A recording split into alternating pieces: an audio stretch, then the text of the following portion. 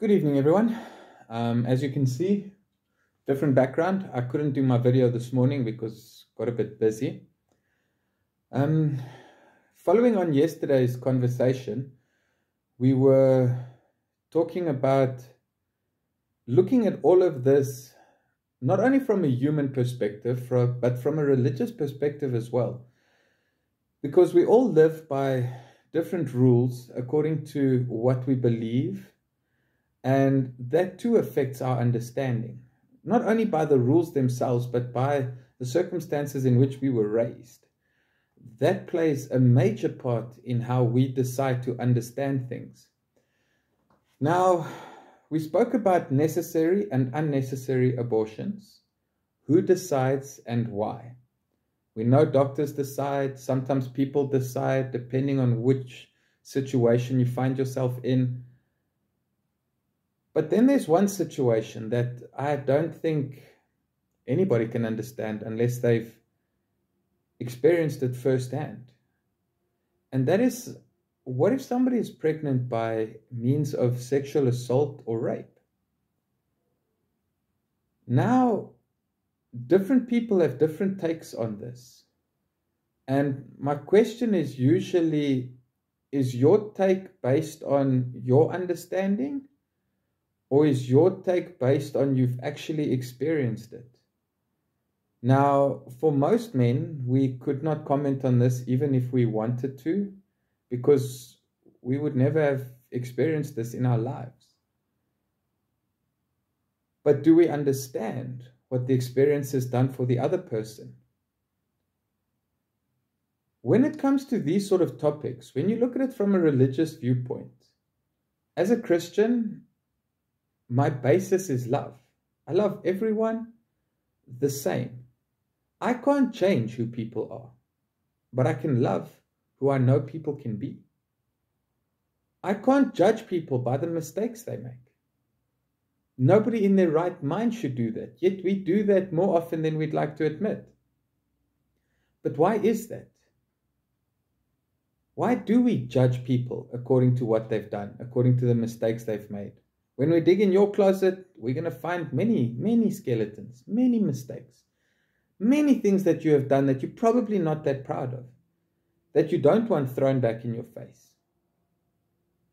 Now, I'm not talking about making the same mistake over and over and over again, because then you're in a different league. Then most of the time you deserve what you get if you keep making the same mistake.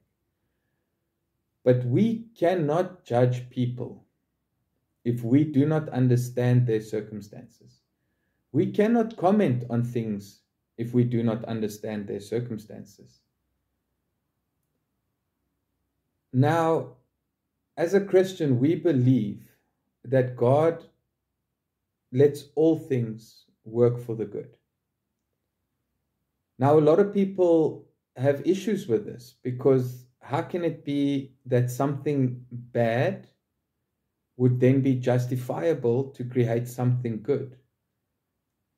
How could God let that happen? But again, it's because we are approaching this with a lack of understanding.